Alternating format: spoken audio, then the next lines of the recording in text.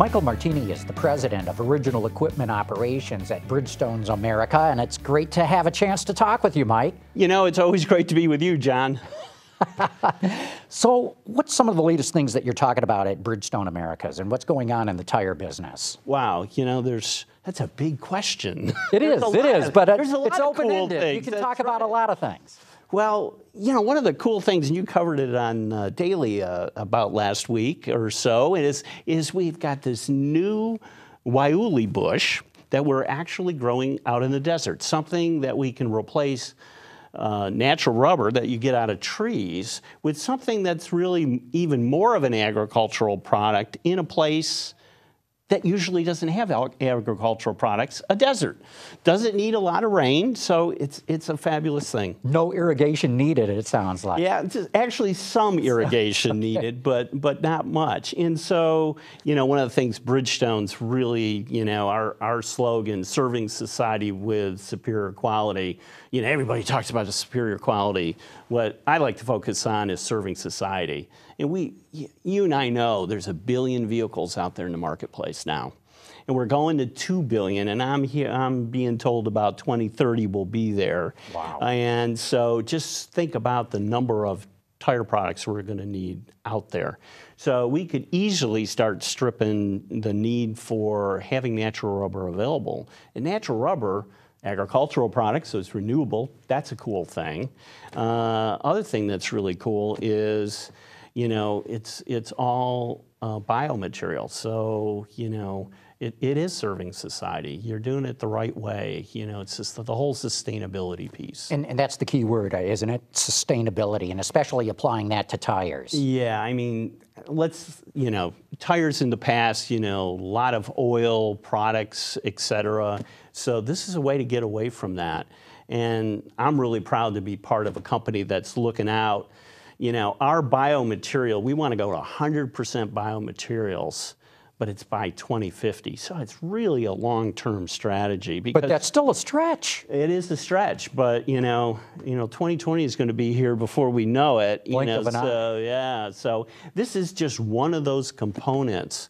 As we move the entire, hopefully we're going to lead the entire industry, you know, to really looking at, you know, biomaterials for everything.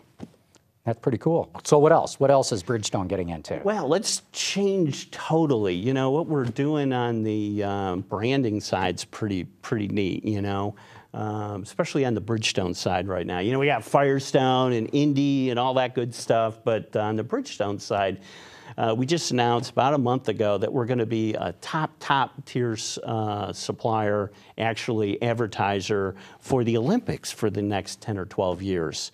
And it's a huge investment for the company, but we're really trying to step us, you know, apart from, you know, all the other myriads of brands out there. Certainly, I don't think right now there's even any other auto companies, so we'll maybe in the only auto space. We'll have to see. Obviously, they're always working on that. Sure. What do you mean by the top sponsors? There's only like 6 or 8. So a lot of people will, you know, be a sponsor of the U.S. Olympic team, but we're going to be a sponsor of the entire Olympics.